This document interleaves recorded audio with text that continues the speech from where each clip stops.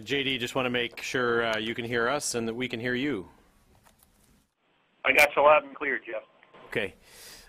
Thanks and welcome back, ladies and gentlemen. I'm very sorry for the technical delays today. I know that is your time, and we apologize for consuming your time. We are doing this by phone today, unfortunately, due to technical problems, but we're pleased to be joined by Colonel John Dorrian, who's with us from Operation Inherent Resolve in Baghdad. And JD, we'll turn it over to you. Thanks a bunch, Jeff. Team, very sorry for the technical problems. We'll go ahead and get started with a short statement, then I'll go ahead and take your questions. So, in northern Syria, along with our NATO ally Turkey, coalition advise and assist missions are ongoing with our local partner forces.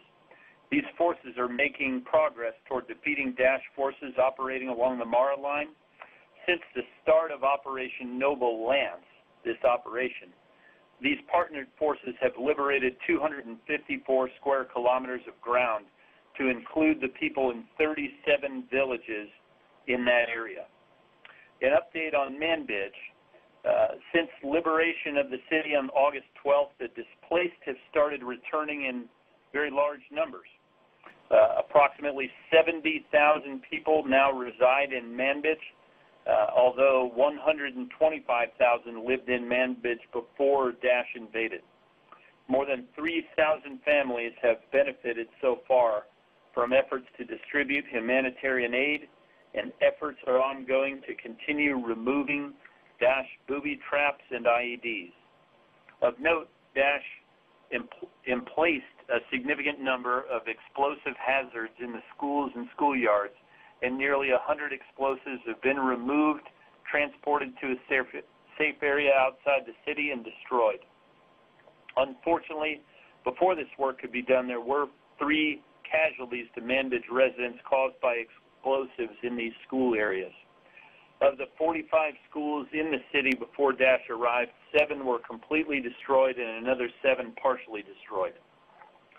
In Iraq's Euphrates River Valley, STAR 2, the ISF have successfully attacked the enemy on multiple fronts to remove them from the eastern side of the Euphrates north and south of Heath. Within the past few days, the ISF completed clearance operations along the Euphrates River Valley, connecting their northern and southern forward battle lines with about 230 kilometers of contiguous cleared area between Baghdad and Haditha. Clearing this area takes pressure off the ISF to defend multiple fronts in the ERV, and it helps protect Ramadi, Fallujah, and Baghdad from Daesh attacks as the battle for Mosul is waged. This also increases pressure on Daesh, who have shown significant signs that their supply shortages and the dismantling of their command and control across Iraq leave them incapable of stopping the ISF from advancing. Continuing to pressure the enemy along the Euphrates River Valley is very important to the overall security of Iraq, and will continue a relentless campaign of strikes to keep the enemy on the back foot as the ISF continues clearing. Along the Tigris River Valley, shaping operations and planning for liberation of Mosul at STAR 3 are ongoing. The size of Mosul makes this by far the largest task the ISF have undertaken to date, an order of magnitude larger than the liberation battles in cities like Ramadi, Fallujah, and Sharqat. Nearly all of the 12 Iraqi brigades the coalition is training have completed their instruction. The last brigade will finish in the next couple of weeks. The government of Iraq is working with the UN and non-government organizations to plan for the internally displaced persons that may flee the fighting in Mosul. The government of Iraq is directing 20 internally displaced person campsites and is working with the UN and NGOs to pre-position resources to take care of IDPs. Coalition planners are attending those meetings and assisting the ISF with their planning efforts. During the recent liberation of Sharqat, the local residents remained in their homes, rose up as the ISF advanced, and helped push Daesh out of the city. It remains to be seen what will happen in Mosul, but Prime Minister Abadi did reach out to the Moslawis via a radio address to announce the pending liberation of Mosul and to ask residents for their cooperation with security forces. Finally, we've seen several reports about ISIS use of commercial off-the-shelf drones, including instances where they've used these capabilities to deliver explosives. This is a threat that's not new to the area. This happens fairly commonly with regard to surveillance. My predecessor acknowledged that the enemy had used UAS devices to surveil and even deliver ordnance. So the coalition has been working this issue hard for some time in concert with the Joint Improvised Threat Defeat Organization, JIDO, the U.S. Army, OSD, and others, to supplement the capabilities already in theater, a system called Drone Defender. Additional advanced systems have been sent that are capable of detecting, identifying, tracking, and defeating UAS threats. In the interest of operational security, we'll not discuss the details of those systems or the locations and the current status of them. Now I'll be delighted to take your questions. Great. We'll start today with Joe Tabbitt from Al Hurrah. Thank you, sir. I would like to start by asking you, Colonel Dorrian, are you concerned about the tensions between Turkey and Iraq, and do you see any potential delay for the operation in Mosul because of these tensions?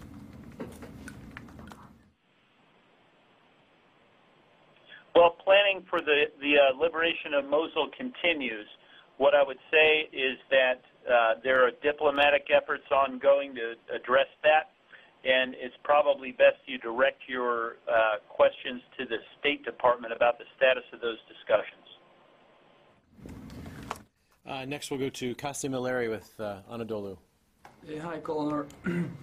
Turkey is saying that they are going to join the fight for Mosul, but as much as we understand from the coalition and also from the Iraqi government, they don't want Turkey to take part in that operation specifically.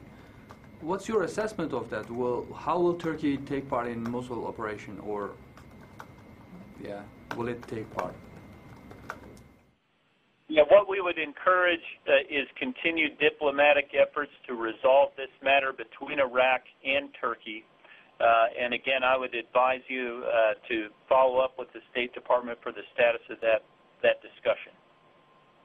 Just a follow-up. PKK is also saying that they are going to join the fight in Mosul against ISIS. What's your assessment of that, Colonel? Well, what I would say is any group that wants to fight Daesh should do so only in coordination with and with the permission of the government of Iraq. If you want to fight Daesh in this country, you should coordinate your activities with the government of Iraq. Okay. Next to Thomas Watkins of Agence France Presse. Hello there. The Sunday Times in London had a report saying that RAF Tornadoes are now being equipped with air-to-air missiles and have been given the go-ahead to shoot down Russian jets in Syria if they feel endangered. I was wondering if you could help me understand, please, what the current status is of US jets. Are they equipped with air-to-air missiles, and what the authorities are for them to engage with any Russian aircraft in such an event? Well, you know what? Really, this doesn't have anything to do with fighting Daesh, and that is what the coalition is here to do. We do continue our coordination for deconfliction with the Russians. Those efforts are ongoing, and nothing's changed on that. So it's sort of a what-if scenario, and really not something that I would get into with you. It's not directly related to fighting Daesh, but nonetheless there are US and Russian planes in similar airspace over Syria, and you could easily see a situation where an anti-Daesh operation would kind of overlap with a Russian operation. So my question again is, like, what security measures do the planes have? Are they equipped with air-to-air missiles, or is that under review? Or can you just tell me what the status is, please? we do is we coordinate all of our efforts through the deconfliction process that we've described many times. We have a direct line with the Russians to deconflict our efforts. So I don't accept the premise that you discussed that there could be some kind of a conflict. This has become something that's, an ongoing process. We continue to work it every day to continue to maintain safety of flight. Okay, next to Tom Bowman with NPR. Hey, Colonel, I wonder if you could tell us what you're seeing inside Mosul now that the effort to retake the city is imminent. Are you seeing any more creation of defensive positions, creation of car, truck bombs, movement of population? What are you seeing? And also, anything new maybe you haven't seen before? Thanks, Tom. What we're seeing now is kind of a lot of what we've been seeing up until then. There's Daesh have been there for 2 years. They've dug very elaborate defenses. They have fighting positions. They have tunnels. And what we do is we try to shape the battlefield to the extent that we can in order to set conditions for the Iraqis to go in there. So whenever Daesh continues to build fighting positions, whenever we're able to attack those with precision in order to avoid civilian casualties, we do so. This is a part of our battle rhythm to go against fighting positions, and at the same time, we continue to attack leadership figures whenever they can be found in Mosul. So those efforts are ongoing as well. We believe that we can create some pretty disruptive effects to Daesh command and control in the city. But all these things have been ongoing for some time. Certainly they'll intensify as the efforts for the Iraqis to liberate the city begin. Biggest challenge, would you say, going into Mosul? Is it the urban environment? Is it hundreds of thousands of civilians? What keeps you guys up at night? Well, anytime you're looking at an urban warfare scenario, you're looking at a lot of opportunities for the enemy to do things like hide behind civilians, hide behind internally displaced persons, and attempt to slip out with them. Again, they've had an opportunity to dig some pretty elaborate defenses and put up a lot of booby traps. All these things cause delays and challenges, but they're also things that, as we've trained the Iraqis to go into Mosul, a lot of them have received specialized training like explosive ordnance disposal, sniper training, breach training, and urban warfare training. So they know how to clear buildings and all these sorts of things. So we believe that the Iraqis are well positioned to be successful, and of course we'll be there with our strikes so that as the enemy becomes evident, we'll strike them and help the Iraqis advance. Very quickly, I would imagine, as in Ramadi, you're relying heavily on Iraqi special forces to be the vanguard for this effort? On many of these occasions, you see the Iraqi counterterrorism service, the CTS. Often they take a leadership role in an advance on the city, but the Iraqis are still finalizing their battle plans. I'd refer you to them for the details on that. I do know the CTS will be involved, though. At least that's what I've seen. All right, next we'll go to Gordon Lubold with Wall Street Journal.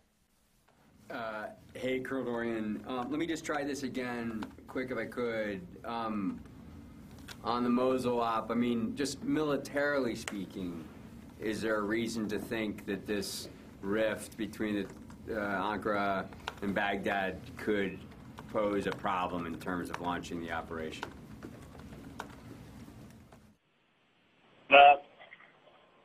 Right now, we're not making any plans to change the plan, if that's what you're getting at. The Iraqis continue their planning efforts to liberate Mosul. Those diplomatic efforts are ongoing between Iraq and Turkey, and that's really about where this whole discussion is. So it doesn't concern, the diplomatic rift does not concern you guys from where you sit? Nope, we're a military organization and we stay focused on military tasks. So all the strikes that we've been doing, all the training we've been doing, all the advising and assisting with things like logistics, all those elements are being put in place to support the Iraqi advance when they're ready to do it. Okay, next to Tara Kopp with Stars and Stripes. Thanks, Colonel Dorrian. A couple of clarification questions. Over the last couple of months in the fight against ISIS, we've heard about Turkey's role and its contributions. So I just wanted to get an understanding of what Turkey has contributed and is maybe still contributing right now to the fight against ISIS, specifically in Iraq. And then I have a couple other questions. Yeah, with regard to Turkey's role in Iraq, I think where the discussion is in the diplomatic area. So they've been tremendously helpful in Syria in securing their southern border and the northern part of Syria. So that has a gigantic effect on the security of Europe and the world because it reduces the ability of Daesh to send fighters out of Syria into Europe. But as far as the role in Iraq, that's the subject of the ongoing diplomacy. So they haven't had a military coalition contribution in Iraq?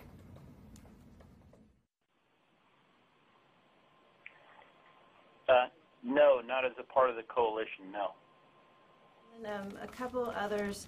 On Mosul, with what you're seeing, are you seeing any movements of ISIS fighters in and out of the city still, or has most of that been choked off? Yeah, there are fighters that are moving in and out of the city in small numbers. So they don't have the ability to move out in large columns or convoys or that sort of thing, but they do still, have the ability to move out in single digits, with backpacks and that sort of thing. That's not that's a trickle, not a flow of fighters. So are you estimating that those aren't really senior leader movements or high-value target movements? Those are maybe just individual fighters?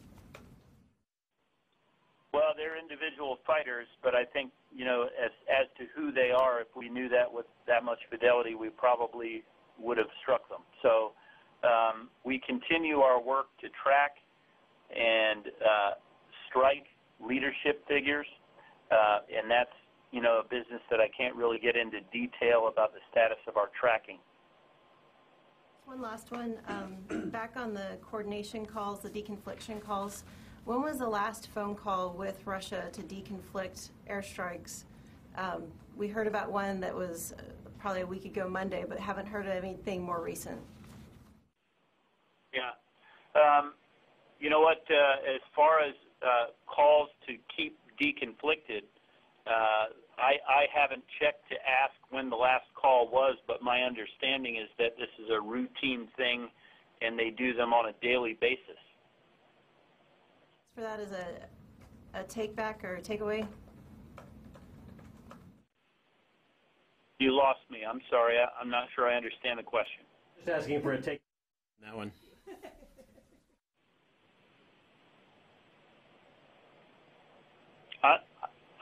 I couldn't hear that. I'm sorry.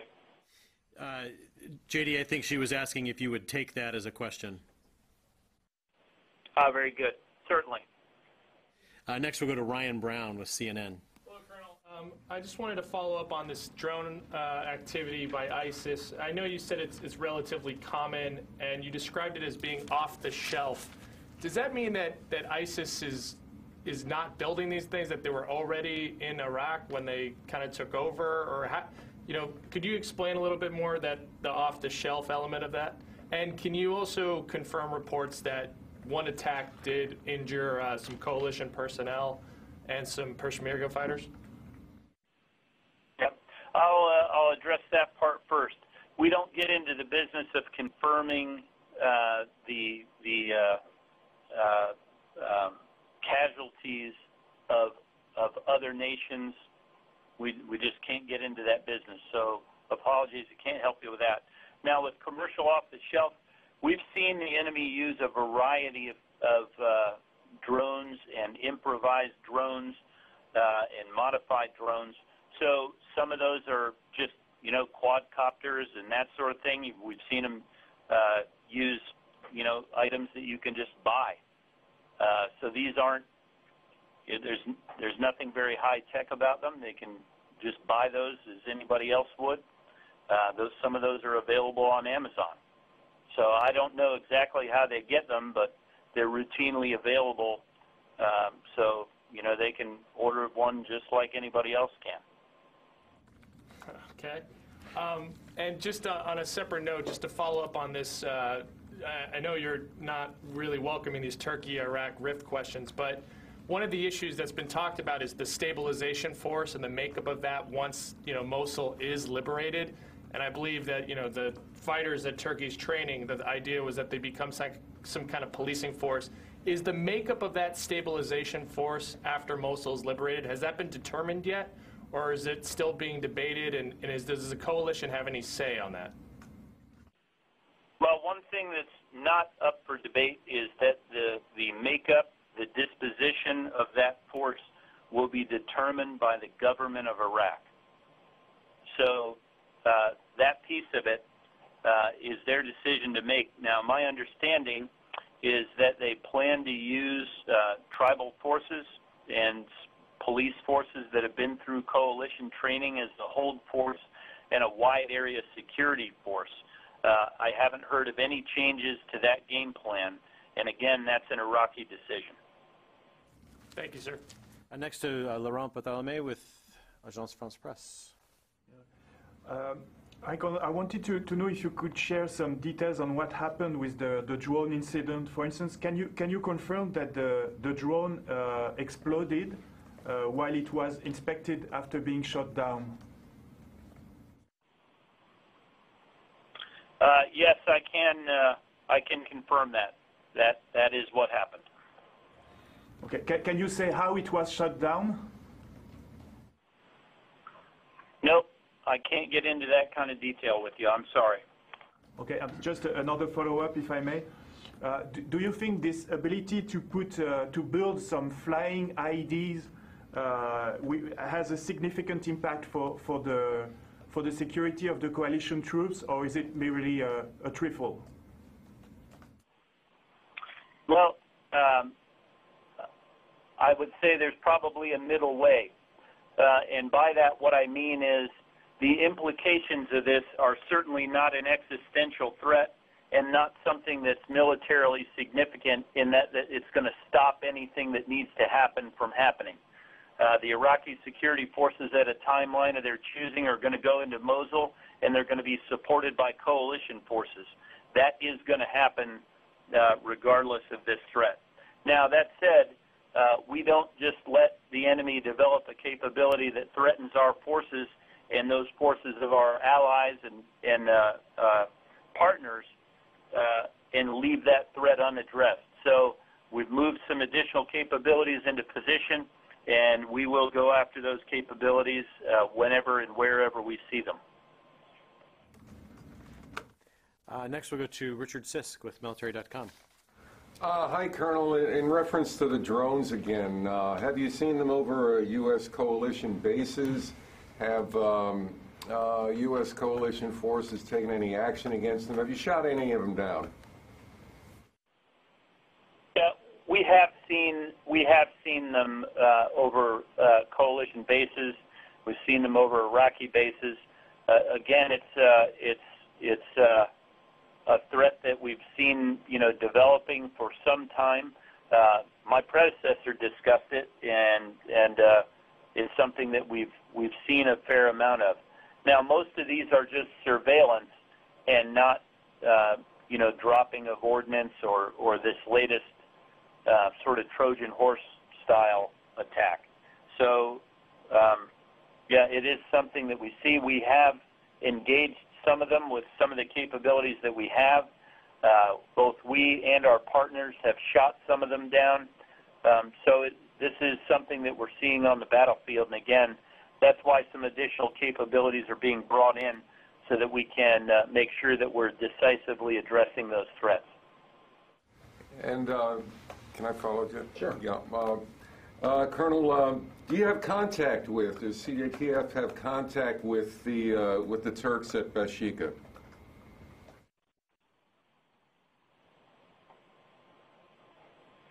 I don't believe so, because the Turks at Bashika are not there under the auspices of the coalition presence. That's a national effort, not a coalition presence. I don't know that definitively, though. So let me ask that question and owe you that as an answer.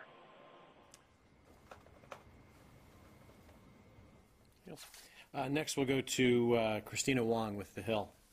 Hi, Colonel. Thanks for doing this. A couple of questions. How many civilians are estimated to be in Mosul right now?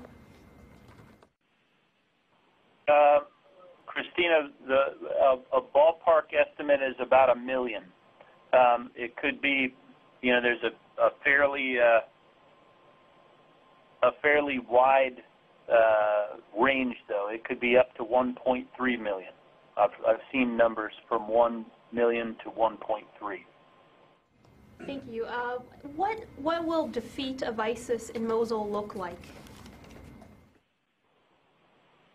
Well, what it looks like is a secure city, one that's not threatened daily with Daesh improvised explosive devices and terrorist attacks. It's one where Daesh has little to no presence. It's one where normalcy is restored.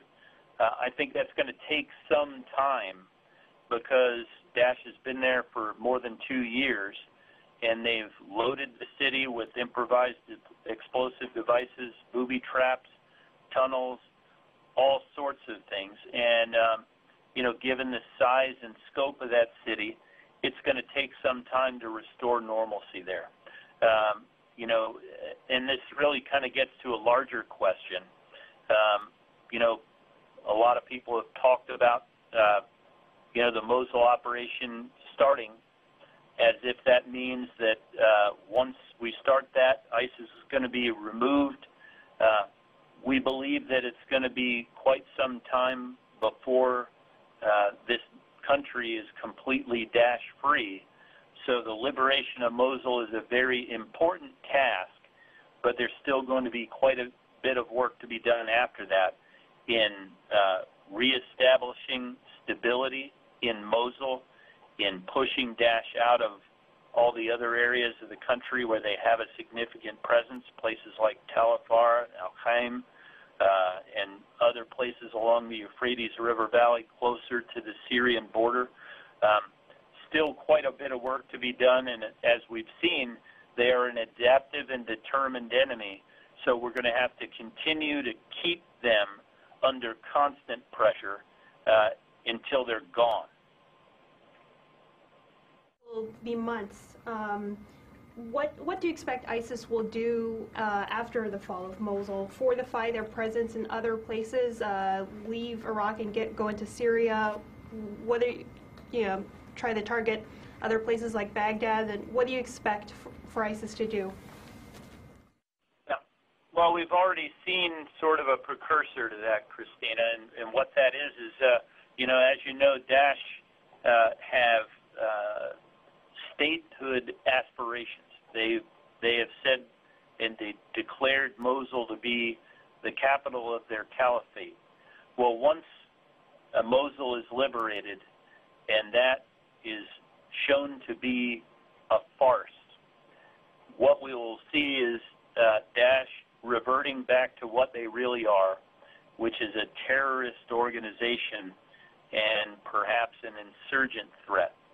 And what that means is we can expect them to continue to conduct terrorist-style attacks in order to try and prove their relevance. We've seen them continue to do propaganda.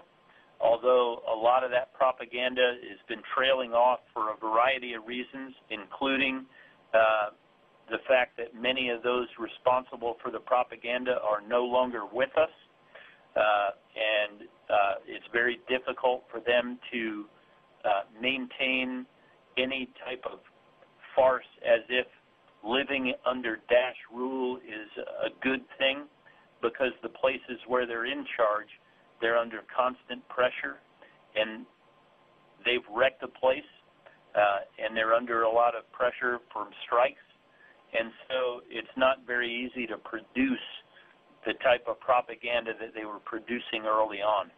So we think that they'll continue to recycle a lot of that old footage into new products.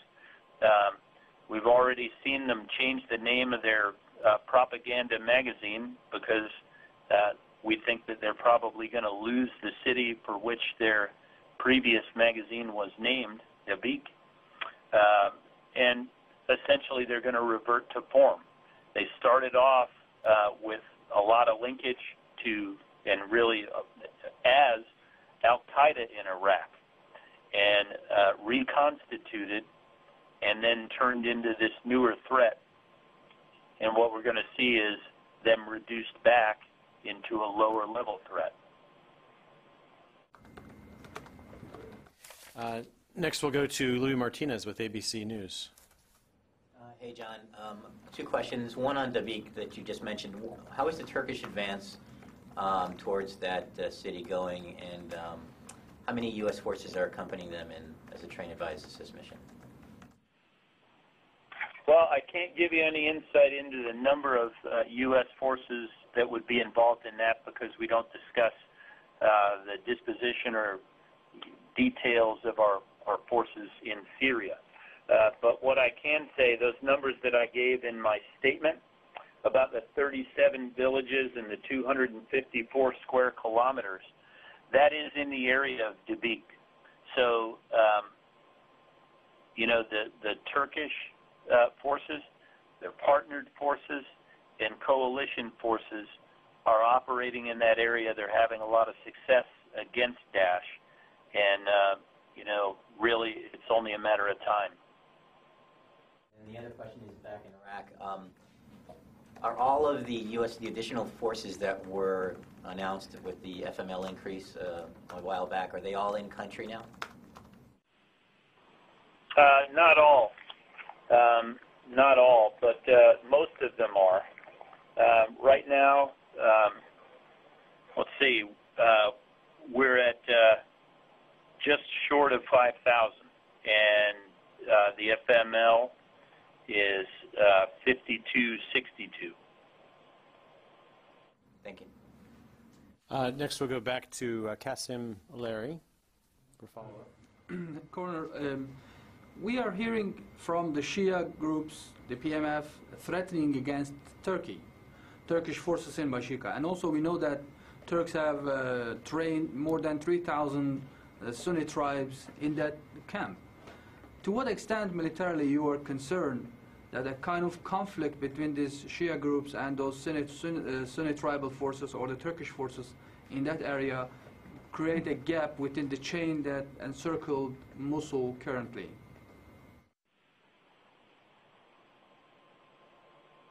Yeah, with regard to the forces that are surrounding Mosul and preparing to go into Mosul, the determination about who's going to do that is going to be made by the government of Iraq. So all of these forces, the Popular Mobilization Forces, the government of Iraq is in charge of all those forces, and they'll make the determination what those forces do. So to what extent you are concerned that some of those PMF forces would somehow turn their guns to the Bashika camp and then create some kind of a gap within the circle, the chain that you encircled around Mosul? That's what my question is. So really what you're asking is kind of a hypothetical question, and I think that it would be inappropriate for me to speculate about what some other service might do. what some other organization or actor might do. I can tell you that we're working very closely with the government of Iraq to make the determination and to help them and support them as they get ready to go into Mosul. And I do know that they're working closely with all of these groups, including the Popular Mobilization Forces, on what their role is. So just the last trial. So you are confident that none of those groups are going to focus on any other thing but for Mosul operation, to clear Daesh inside Mosul? Is that right? Yeah, what I would say is all the determinations about what forces are going to do in Iraq will be made by the government of Iraq. Thomas, did you have a follow-up? No, Laurent, you did. I would like to come back to this drone incident, and I think you have said that little drones have already been used as weapons by ISIS, but are you aware of any casualties on coalition forces or friendly forces, or is it the first time that there are casualties because of such a little drone?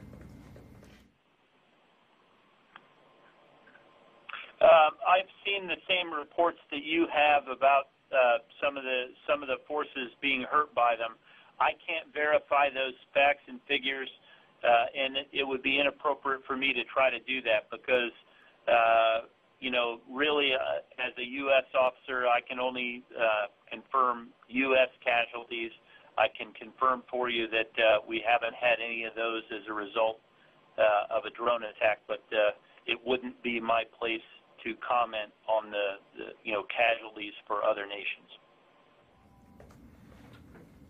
And Ryan Brown, I think you had a follow-up. Yes, just one quick one, Colonel. You described the drone attack as a Trojan horse style attack. Do you think that it was intentionally like a delayed explosion, or were you just using it for, why was it a Trojan horse attack, sir? Well, I don't know for sure that it was, and we don't know if that's intentional or not. We know that there was an improvised device on a drone, and when that was brought back to the camp, it exploded. So the reason or the way or the manner in which that happened, still digging into that.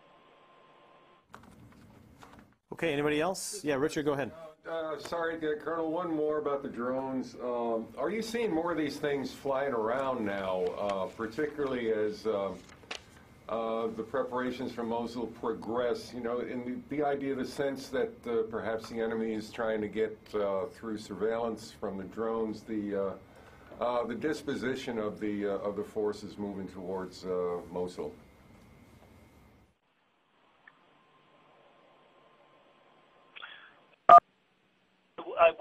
I don't know that I don't have any figures to offer you. It is a discussion that we're having in the command, and something that General Townsend has made clear is something that we're going to move out smartly to address.